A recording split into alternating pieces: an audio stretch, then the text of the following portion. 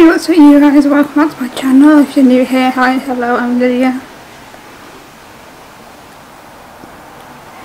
Today I want to talk about my good experience with the crisis team.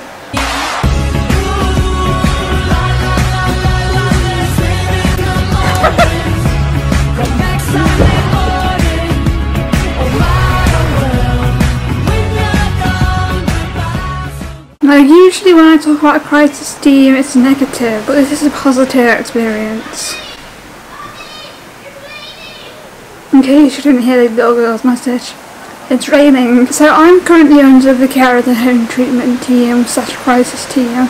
They've been really helpful and really beneficial to me, and I'm still under them. I've got appointments next week to see a psychologist and a psychiatrist and an occupational therapist. And the reason this is a good experience is because they're actually trying to help.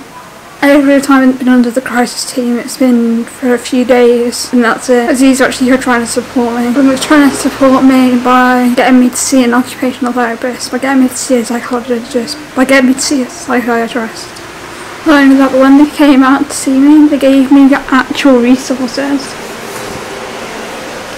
Like, they gave me actual resources to use.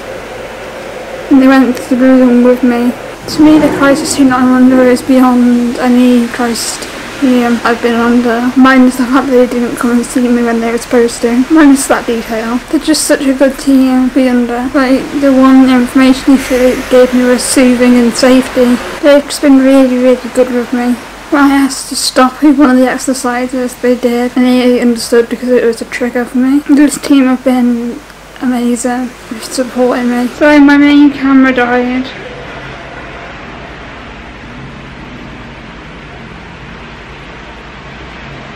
So now I'm using my vlogging camera. But what I was saying is this team have been really supportive. It's how every team should be. It shouldn't be a shocking video. Every team should be helpful. What is wrong with this camera? It keeps going in and out of focus. But me saying, oh, I had a good experience with the crisis team shouldn't be a big shock to people, because it's how everyone should be treated, and I know it's not, and I know people are going to be, well, I know people are going to be, I'm happy you've got a good team, my team sucks. Siren, let's sit down. Every crisis team should want to help and should want to make a difference. But yeah, that's all I've got for this video. If you have any comments or thoughts, let me know in the comments down below. Don't get me wrong, I've had my bad experiences with crisis teams too. I'll leave it on the iCard up there. Or up there.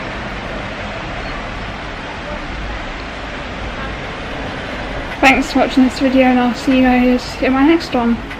Peace.